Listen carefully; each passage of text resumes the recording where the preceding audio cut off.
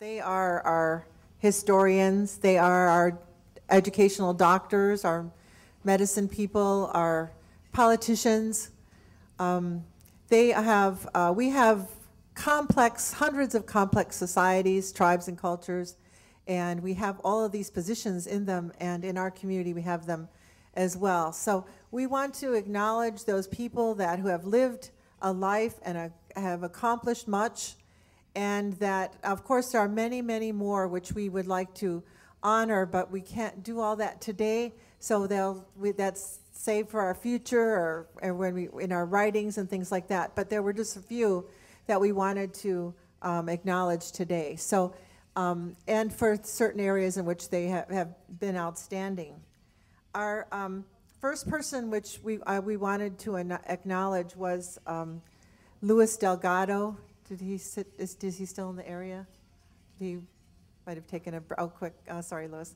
Luis Delgado probably doesn't consider himself an elder as of yet, but in Indian country, Indian men live on average of 55 to be 55 years old. So in terms of Indian country, Luis is old. Sorry, Luis, I'm sorry to say that. Older. But we wanted to give you this award for your Lifetime Achievement in Native Philanthropy, and thank you for all of the hard work that you've done with our community and with the Indian communities throughout the United States. Thank you, Luis.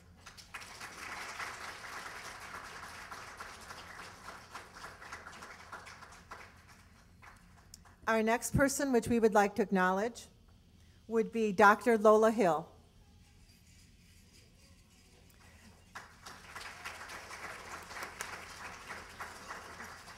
Dr. Lola Hill was supposed to receive this award last year, but she was ill. Dr. Lola Hill has been there, it seems like forever, been there working alongside of us with such incredible energy and with a fervor of happiness and just excitement for anything that's involved in our community. And you know what? Her favorite thing is to teach Indian students. She, I believe, is the first American Indian woman to get a PhD in English literature from the University of Illinois, ever. And she did that while being a single parent, while raising how many children? 6 children. So whenever our students start to complain about they can't do it, their kids are too hard, their jobs are too difficult, I always say, do you know Dr. Lola Hill? And so she has been really a backbone in our community, and I know she doesn't consider herself an elder either, but we consider her one of our elders. And so Dr. Hill, we want to give you this award for American Indian Teaching and Learning.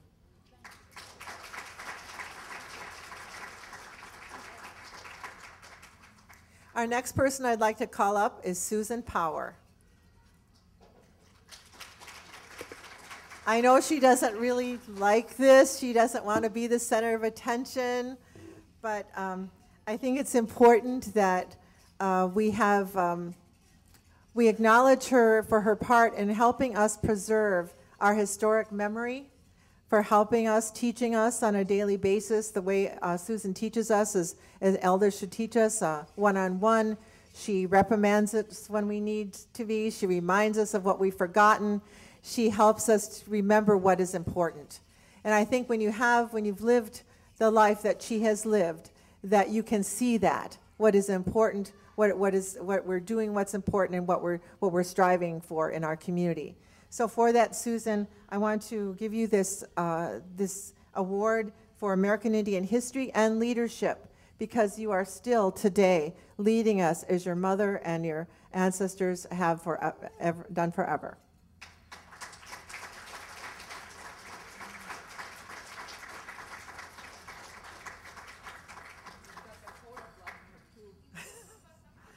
Yes, I am also part Dakota. I have actually 6 other different tribes, but that would take too long to discuss. The next person I would like to call up is Amelia Ortiz.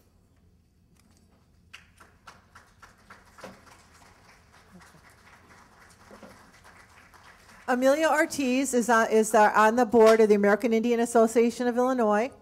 Amelia also has been working in American Indian organizations forever, since the 60s and 70s. She's been an advocate of every organization, no matter what it is. She has served as the director of American Indian Health Services. She continues to support the children in the community and is helping raise her grandchildren here in Chicago. She works with her tribe. She's been an advocate for the handicapped and disadvantaged people, the disabled people, especially American Indian people. She spent years caring for her severely disabled brother. She served as an example for all of us and the kind of Indian people we should be in terms of those values of caring for our relatives, for our community, and for all of our loved ones. And so I wanted to give this award to you, Amelia, a Lifetime Achievement Award for American Indian Urban Health and Human Services.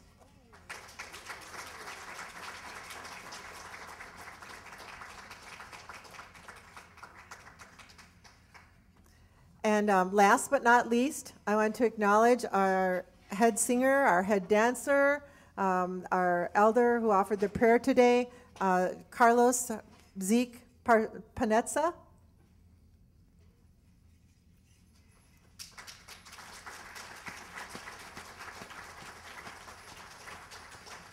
He likes to be called Zeke. That's his nickname. It means squirrel. And I didn't realize it till I had to write a short bio from the Verizon. He was nominated for a Verizon Hero Award. But I realized that he's been for years and years been helping teach American Indian music and dance to children and young people and older people in Chicago. And he is now the oldest American Indian powwow singer here and head dancer. And he founded the Black Hawk Performance Company. Some of you might have seen his Tribune article in 1985. And it's a lot of work, and he's been dedicated to his culture, his music, his dance, and also to learning the songs and dance of other cultures. He sang with the Chicago powwow drums in the early years that were predominantly Ho-Chunk, and he learned those songs as well. You're going to hear some Ho-Chunk songs today. You're going to hear some Lakota songs. And so he's not only celebrated his own culture, but he's also celebrated the many tribes of the people that he found here and has been involved with. And he continues today to help us with the Chicago American Indian Museum, and then continues to teach arts and crafts and music and dance to the children in our community, as well as to the young people. So for that, Zeke, I want to acknowledge you and thank you for the work that you have done in our community, and to offer you this Lifetime Achievement Award for American Indian art, music, dance, and culture.